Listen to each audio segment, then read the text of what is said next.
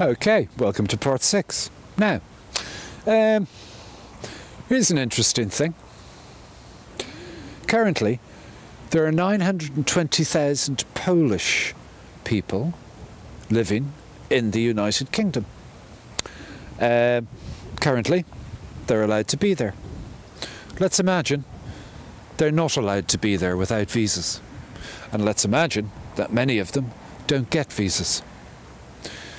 There's another country that they'd be very welcome to come to, and that's the Republic of Ireland. We have an agreement with the other 27 nation states to welcome everybody from the European Union, and we do, as indeed they welcome us. Now, where are we going to house them? And where are the jobs going to come from? You see, again, this is going to put us under further pressure on the Brexit scenario. Given UK-based, look at Unilever and Procter & Gamble.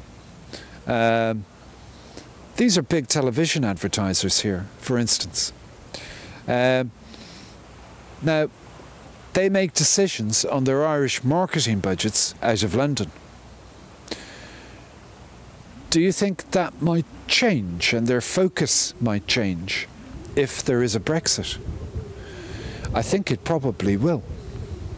So, will companies like Channel 4 and Sky, which is estimated to control more than 20% of the Irish television advertising market, need to obtain a local licence to pursue advertising sales business here after Brexit?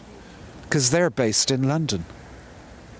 Will London-based broadcasters target audiences in other European markets after they relocate to the Republic?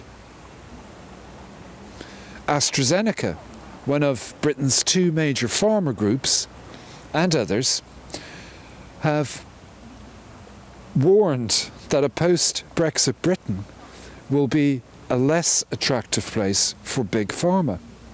Again, Ireland is brilliantly placed to take big pharma, but again, we have the same problem. We've nowhere to put the new workers that will be needed.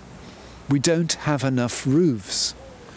Everything comes back to the situation we now find ourselves in, which is a negative house building programme. There's a part 7 to this.